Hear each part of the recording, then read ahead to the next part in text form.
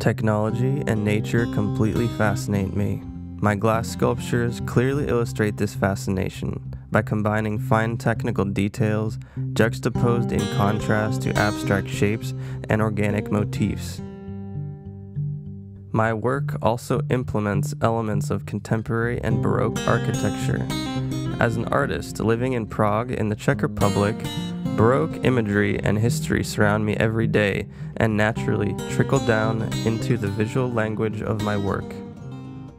My sculptures normally tend to evolve from a very rough initial sketch. I can quickly capture the essence of what I want to convey.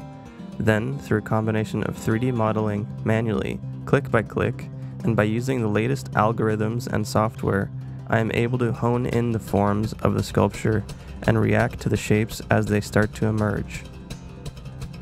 My glass sculptures utilize the optics and material qualities of glass, yet are a conceptual adaptation and expansion of my drawings. My sculptures intersect both the natural and artificial world. I use abstract organic shapes to symbolize bodies, or nature, while using geometric elements to represent technology. In all my sculptures, the organic and geometric elements merge into one mass, much like how I imagine our future bodies and technology may one day be united.